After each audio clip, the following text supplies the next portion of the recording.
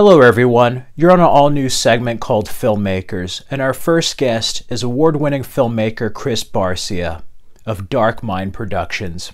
His latest film, The Citrine Gaze, is out right now, and it's already won its share of awards. He's also done films such as Witness, Misdirection, The Window to My Soul, Simple Wishes, and Mortal Kombat Fate's Beginning. It was an honor speaking with him, and here is our interview. For any aspiring filmmakers out there, take a listen and enjoy.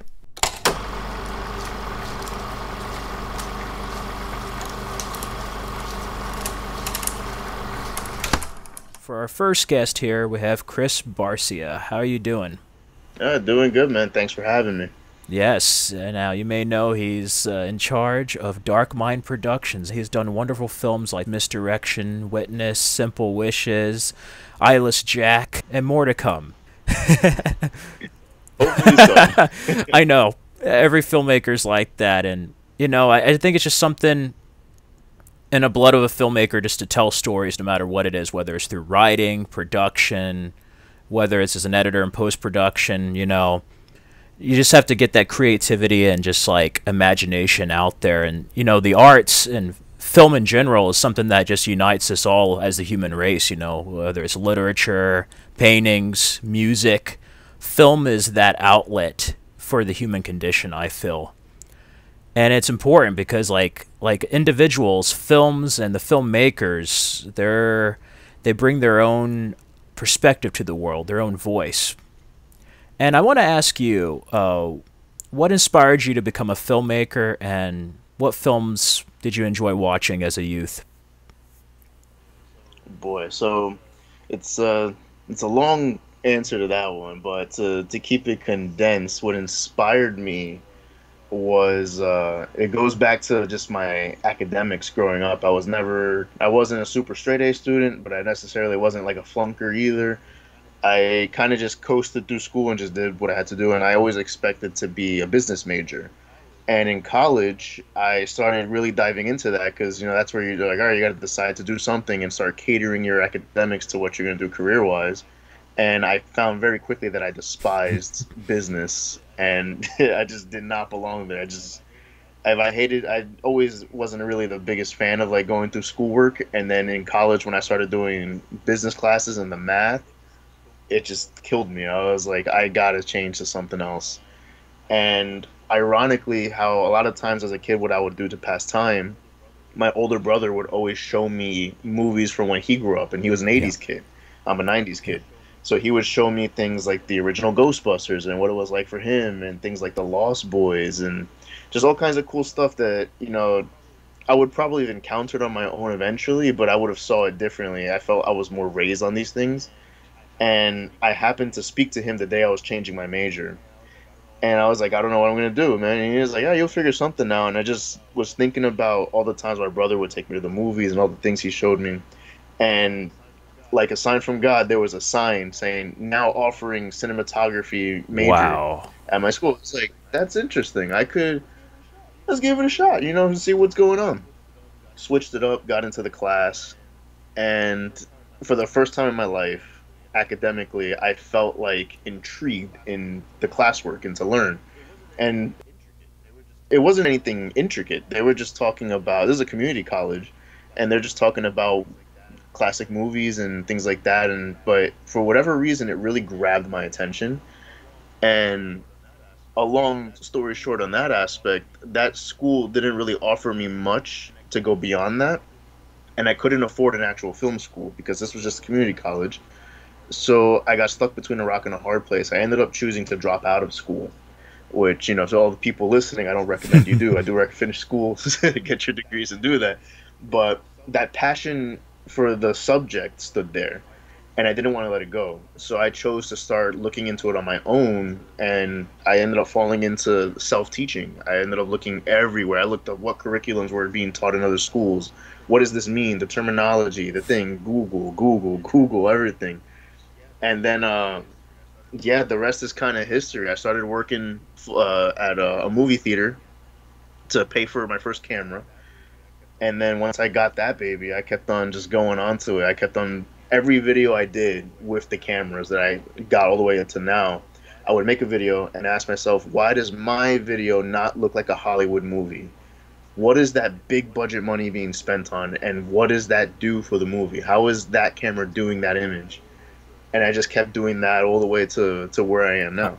I love that, man. And it's funny because like a lot of us filmmakers, we're not very good at math, surprisingly. Like that's just one thing where it's just like Yeah. it gets to us, but like you're the definition of like it's not what you have but what you do with what you have that matters. And I mean, Yes. Dark Mind Productions is a product of that, and I want to know what exactly brought on the creation of Dark Mind Productions after you decided you were going to become a filmmaker, testing out different cameras, shooting films. Like, what brought on the production kind of studio, your own indie studio? What brought on Dark Mind Productions?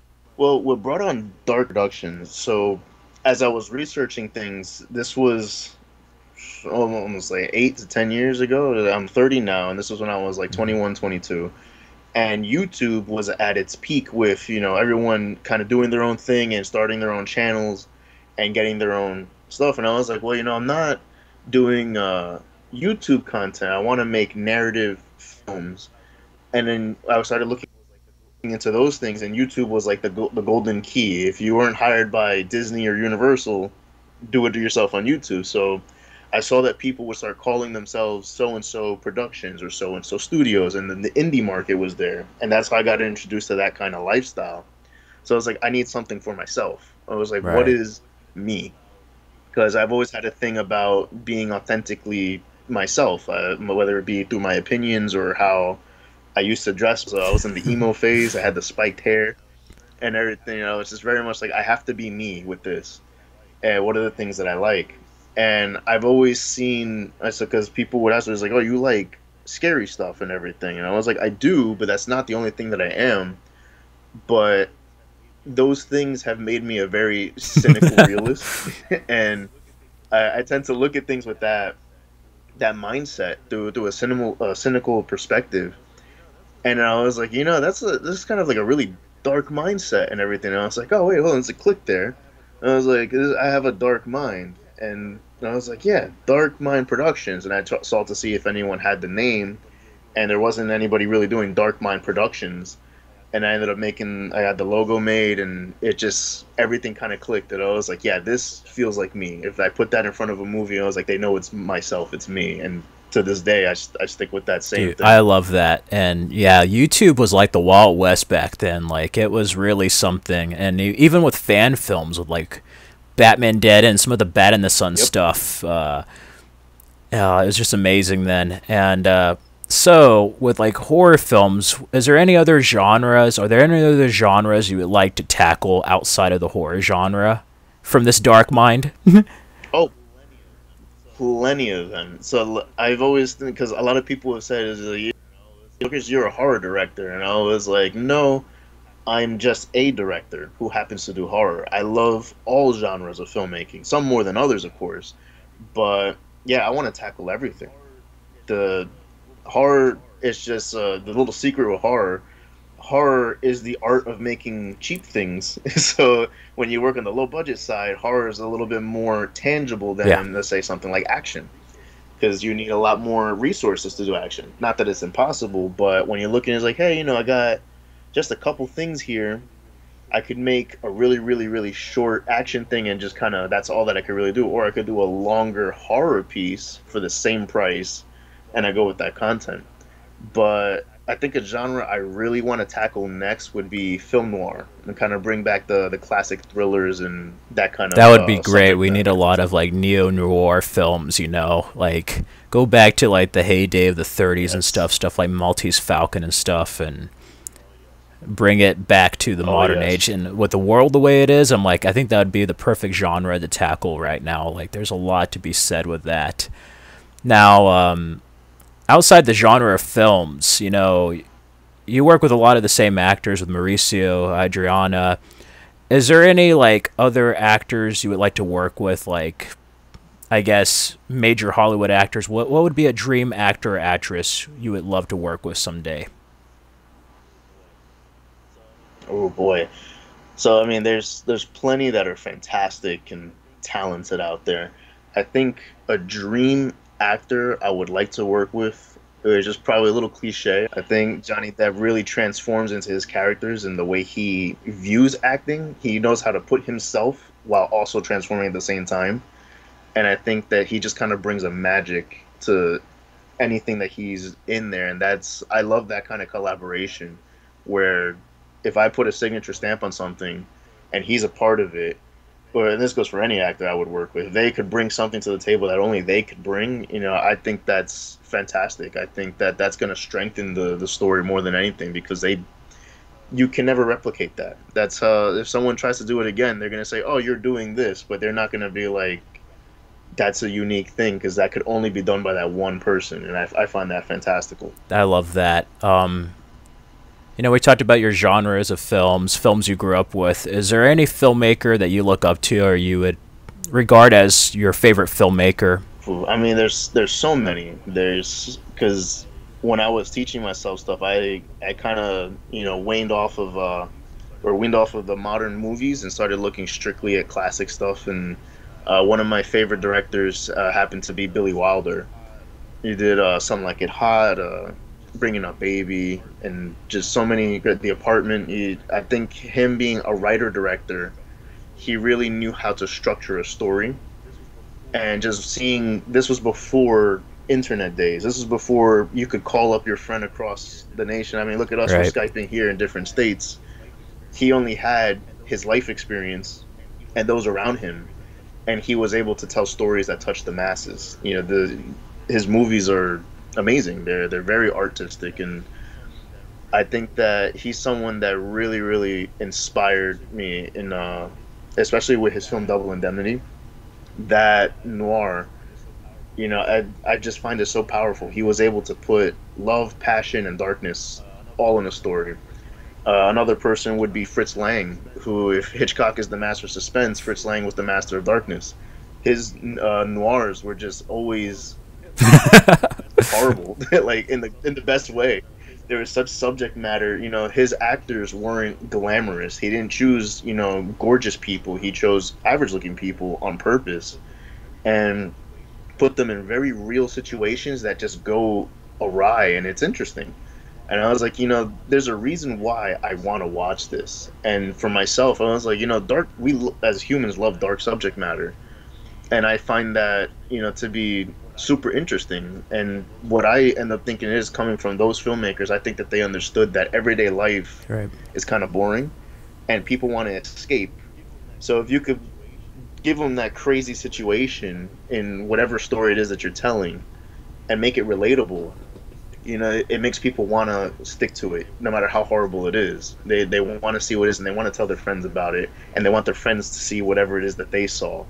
Because if it was too normal, they'd fall asleep. They wouldn't want. You're not giving them that escape. And I think that those filmmakers really, really inspired me. If I had to choose a modern day filmmaker, I think Robert Eggers is really on the right track with his work, and he's bringing art house to a whole new level where he's touching great audiences with his work, and from The Witch to The Lighthouse, The Northman, all visual masterpieces to my Oh at yeah. least in my opinion. I think that he's one of the most aesthetic filmmakers out there today that's really bringing art house back, and he inspires me Definitely, for and sure. it's like a great filmmaker. You can always you can always tell that they made a certain film. They have a certain style, the way it looks. Like you can tell what's a Michael Mann film or a Robert Eggers, or a Christopher Nolan. Like you could definitely tell their work. Hmm. And I want the audience to know about your new film. It just won some awards. I think it's fantastic. Let us know the inspiration behind your new film. Please tell us the inspiration behind the Citrine Gaze. So it's really funny with how those things come to be. So myself and my lead producer in that movie, Vinny Velarde, we were going to work together on a Right. project that ended up falling out, and we were pretty bummed out about it. And it wasn't something that I was going to direct. I was just going to DP it, and he was a part of it as a producer. And when that ended up not coming through, we were like, this kind of sucks because we had all this time blocked out for work, and then we were like, yeah, so I guess we're not going to be doing a film this summer. And I was like, man, I was like, we could do something or whatever. And Vinny was like, I've always wanted to do this werewolf story. And he gave me just a very vague concept. He's like, I just have a scene in my head and these kind of characters. And he told me like a little bit of the premise. Like, is like he sent me his little, not a script, but like kind of a one sheet describing what he was thinking about. And I asked him, I was like, I think I could turn this into something. Would you mind if I expanded that story and kind of molded it a bit? And he's like, have at it, dude. Within the next week, I sent him back the Citrine Gaze. And, it evolved into this whole thing. And I was like, this is possible. Let's talk about, would you want to do this? And he's like, I think we can. I think we could film this summer if we really got together and just kind of went for it. And then so I called up my, go-to actors. He called up actors on his end. And it was just a big melting pot between his connections and my connections. And before you know it, within a month, we're out there in Wayne County in Jersey, filming in this park that we were able to get permits to go film there, and we're shooting a werewolf movie. And it just came to as simple as that. It really wasn't anything outlandish that drew me to it or anything. It just happened by two friends having a conversation, and it just kind of kept snowballing into something bigger. I love that. I absolutely love that, and there's no better experience than making films with friends, really. And I want to know, like, I guess with those connections, like, how did you first meet, like, Mauricio from Movie Minders and Real Reveal? How did y'all got that, but did y'all work on anything before, or is it just, like, mutual friends, and y'all came together before this film, or...? It's interesting. The roadmap to all that it's a lot of bouncing between different friends. So once upon a time, I was working at a little restaurant called Cheesecake Factory just to kind of pay some bills, and I happened to meet this busboy that was there, cool guy, and we're chatting, and I'm telling him how yeah, I'm starting to really get into films and putting my work out there. And he saw, I forget what, I think he saw Simple Wishes. And he goes like, wow, dude, like I was really impressed by that stuff. He's like, I know this guy who does what you do. And I'm like as in what? Like he puts stuff on YouTube or anything? He goes, he just does what you do. And he left it at that. It's like, okay, weird. On the other side of things, and I found out later from Mauricio knows this busboy, and he would go to the gym with him. And he was having the same conversation. He goes, Mauricio, look, I know this guy who does what you do. And he's like, well, who's this guy? He goes, trust me, he does what you do. And this went on for like 2 months of him saying this. And I was like, are you just making a joke at this point? So finally, I like cornered him. And I was like, if you know the guy that does what I do, give me his contact info and I'll reach out to him myself. So I shot Mauricio an email at his Movie Minders email. And I was asking him, I was like, yo, apparently, we do the same thing. Let's link up and talk shop and see what's good. And we set up a time. We ended up meeting up with each other and just kind of really hit it off. And he was a cool dude. And he was the one who also knew Real Reveal, which is Theo, and he's in Canada. And then it just kept snowballing into those little connections like that. Like, oh, I know someone, and then this person knows this person, and I'll introduce you to that. And like the web started just interconnecting. And it's funny now because it's like. It's just odd that it happened that way, but yeah, it's a small world we live in, really. Oh yeah, literally because a Buster said he does what you do, and that's where all this connection. If this was a movie, it'd be like that scene in Ant-Man when like Michael Pena's character is talking about like, oh, I met this one guy, and then it'd just be like this whole like story that's getting told on screen. I love that. Yeah. Now with this new film. Would you ever want to like continue or explore this universe in the future, or is this like a perfect standalone little short film? Well, when I first was writing it and expanding Vinny's idea, we were chatting about it, and there was a lot of things thrown back and forth, and eventually what we ended up settling on with the script, and we're like, this is pretty solid. We were just more focused on just making the movie more than anything. And the plan was, okay, when we finish it, we'll start pitching it to people, go to executives, see what they think about it, and kind of just go from there. We didn't really have a structured plan. And now the film, honestly, has been getting so much, commentary and a lot of praise, which I find always surprising. I put the work out there, I put heart into it, and hope it entertains people, and that's where I kind of expect anything to blow up. That's not why I do what I do. But the amount of attention from the cast and crew when they seen the final product to their friends and family to other people they've shown it to who end up telling, even just this morning, Mauricio was telling me people that, someone he ran to saw the movie and they think that this should be a feature film and they were asking questions as it go on. And it's definitely raised the curiosity, if I will, that between me and Vinny, we've been chatting and we're like, we really could explore this universe. We could expand it. And we've been going back and forth on what it could possibly be. And yeah, I think it would be pretty cool to expand that universe and kind of see a feature-length version of Citrine. Y'all also screened it at a theater. What was it like? Was that the first time you screened one of your own films, like in a private little theater, or? Yeah, that would be the first private screening I've done. I've seen my work at film festivals that have had live screenings. My first project was a fan film of Mortal Kombat. I got to see that in an AMC theater, but that was at a film festival going on in New York. This particular one, we were able to go to Center Cinemas in Rutherford, New Jersey, and the guy running that theater there, Sean, great guy. He gave us a really good package, and the people that got involved with Citrine on the film, the cast and crew, I really wanted to give back to them because one, I put them through a very strenuous activity, only filming in 2 nights the whole movie. Whoa. Yeah, and that should have been like a week-long film because this is a 23-minute runtime. It's a lot to kind of run and gun for everything, and overnight at that, it was very exhausting for them. So I promised them, I was like, hey guys, like, this is gonna be worth it. You're gonna get to see your work on a theater screen, and that was always the plan from the beginning. Is like, I'm gonna get this out there some way, somehow. And when we went to Center Cinemas, Sean set everything up for us. He got it, converted to the appropriate format and everything. And I'm thinking, we're gonna have like 30, 40 people. We were able to actually shell out between friends and family and word of mouth. We filled almost 85 seats in the theater. Almost got a full pack theater on that. And it's really surreal, seeing that's the first time because it's solely everyone came just for our film. They came there to see the Citrine Gaze. They knew what they were getting into, and that was just it felt really like a good family moment. And that that's I cherish that above any other screening I've had at a festival or any award. Everyone that I care for and work with got to get together, have a good time, and watch on a full theater screen, an actual professional screen, the movie that they poured their blood, sweat, and tears into over a year's time from those 2 nights after waiting 2 nights and then waiting a whole year for it to screen. Wow. It was really surreal. That's a rewarding experience right there. It really is.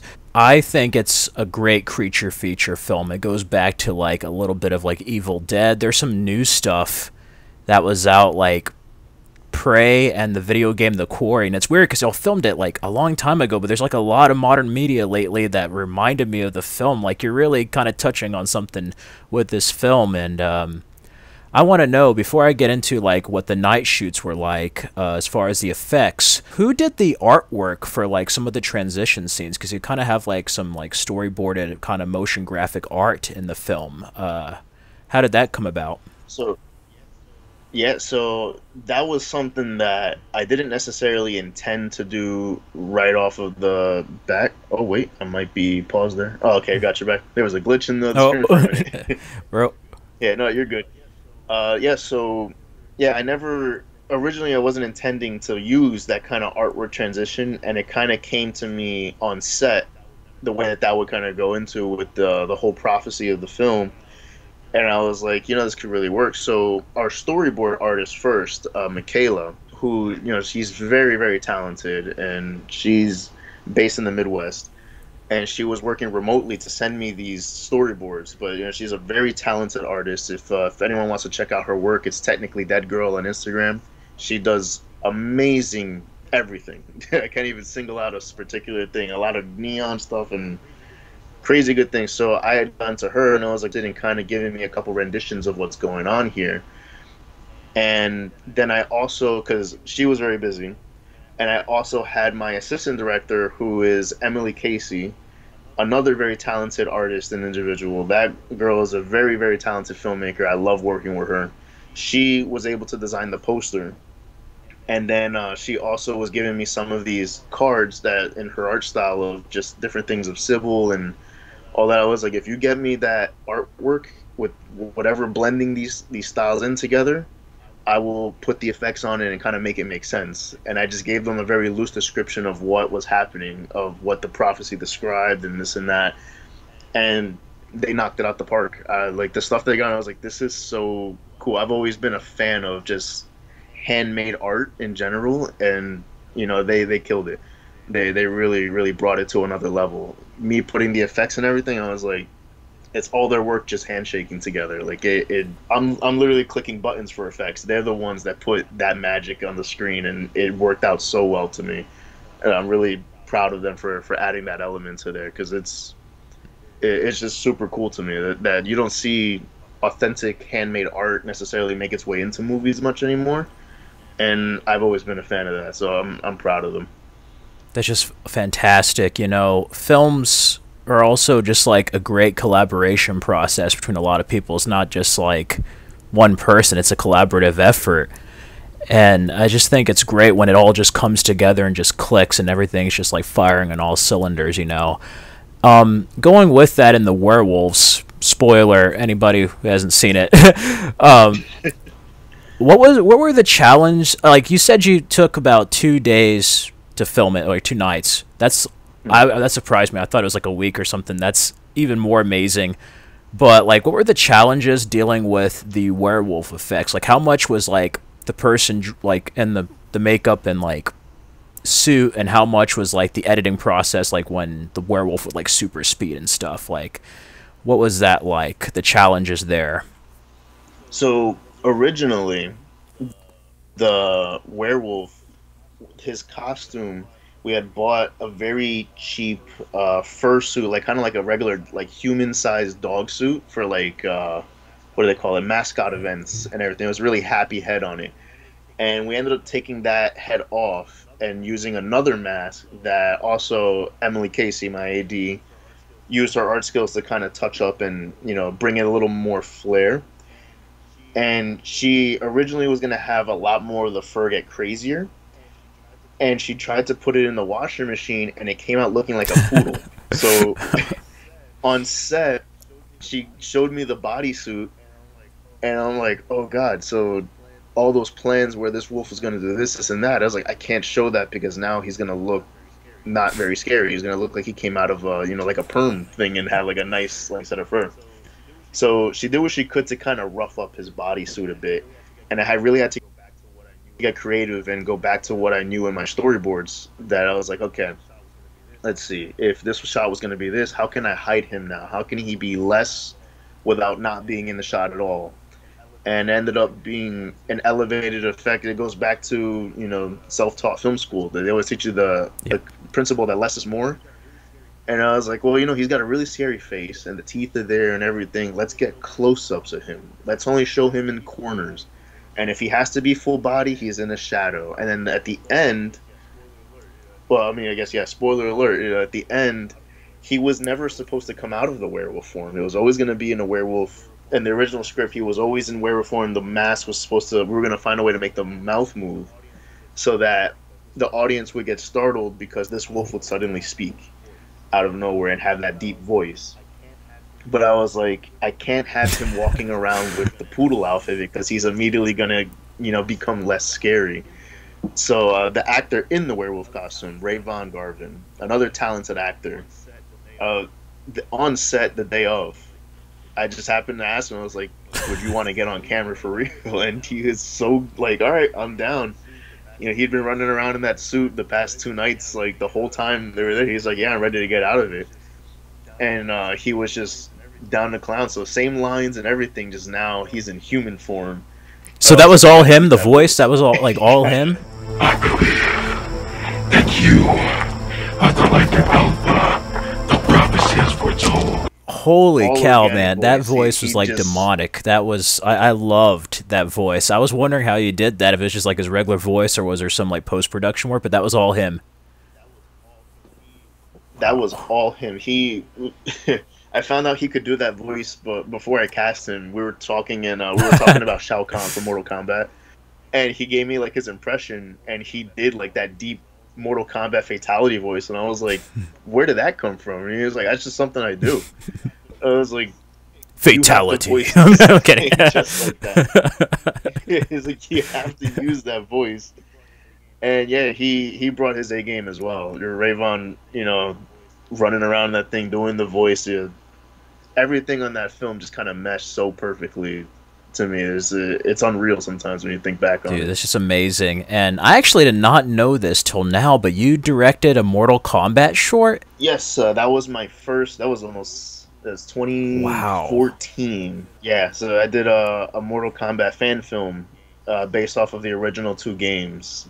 And that was my first big project ever. Like, that was the first time I got to work with a crew and a DP and everything, instead of just kind of myself running with a little camera. And yeah, that's a whole nother experience.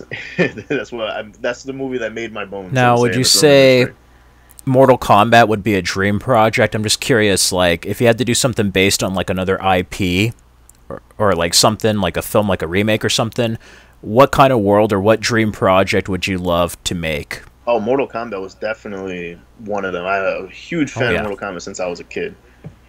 Yeah, all the original games and even the 90s movie and all that. I love all that. I used to know the lore like the back of my hand and all the characters and everything. Like, that would definitely be a dream project to kind of bring to life. Oh, Spawn. Todd McFarlane Spawn. Like, I remember the 97 film, and then there's the HBO series.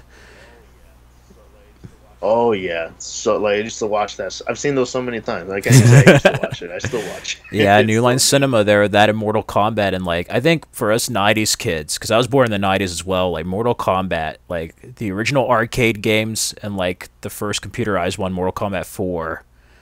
It's just something with the zeitgeist around that time. I don't know what it was, man. It's like there's Ninja Turtles, Mighty Morphin Power Rangers, and then there's like Mortal Kombat that just took the world by storm. Then you got techno music with the 95 film, and even though 97's like Annihilation, even though it's not up there with the first, like that's still a fun film. Yeah, it's very fun.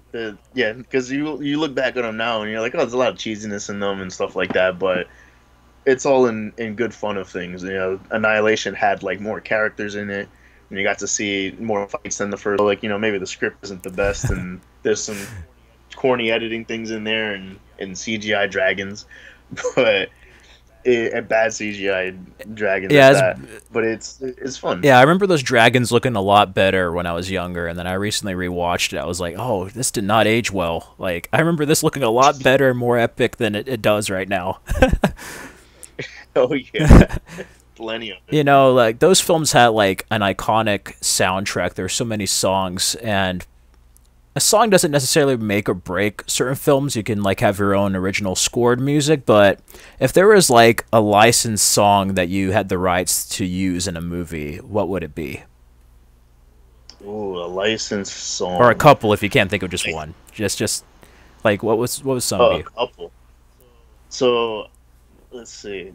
Definitely would be something like aesthetic. And since I always deal with, obscure things and everything, one movie I'm a fan of the soundtrack was Queen of the Damned. Oh, hell so yeah. I think I would license either some Disturbed stuff or Static X music, which I think could fit a real aesthetic vibe to, make something unique.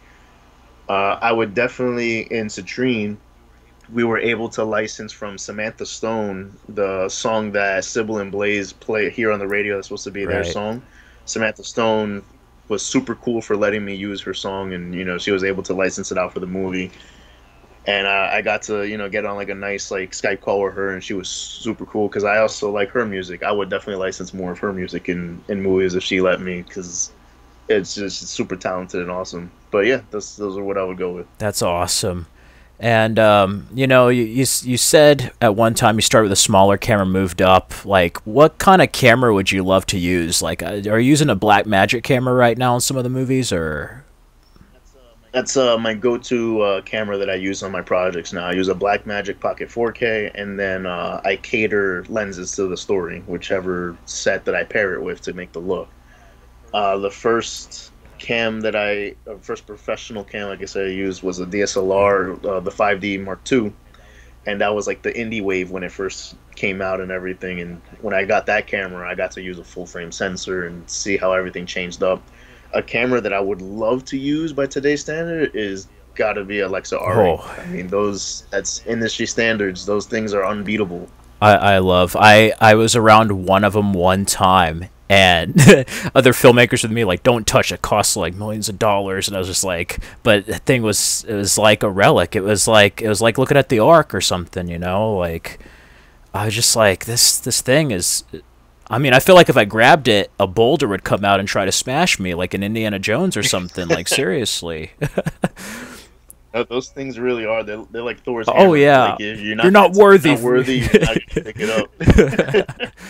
Now, what would you? But no, yeah, Alexa R is great. I love that how you use that with cameras, and again, proving that like you basically use what you have, whether it's people, location, story. You use what you have, and I want to know like, because like there's high and low moments as with anything, but like as a filmmaker, what do you enjoy the most about the filmmaking process? What I enjoy the most of the filmmaking process, it's two things. There's one, the physical filming of the project. Like, just after all the planning, the talking, the discussions, and you see it right there in front of you, and you're about to call action, and you just watch out something that, whether it's through your direction, your writing, or through your framing, or whatever it was started in your mind, and you're watching it play out in front of you. Like, it's a really, really surreal feeling when you could step out of your own mindset and be like, wow, okay, this is happening.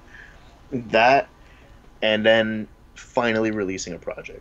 After you've watched it 10 million times, you could quote it in your own movie back to back, like minute for minute, and then it finally comes out. That feeling knowing that it's been released, whether it's good or bad, or like, people love or hate it, it's out there in the world. You did what other people have failed beforehand. Other people say, that's too hard. I don't have money, so I can't do this. We don't have this, Olivia Munn won't be in my movie. I can't do the movie now because it was only meant for her. Or some thing that, we hold ourselves back from mentally, or whether it be confidence or whatever a filmmaker's struggling with. When you release that movie, you've completed a journey where other people have not been able to make it to. Right.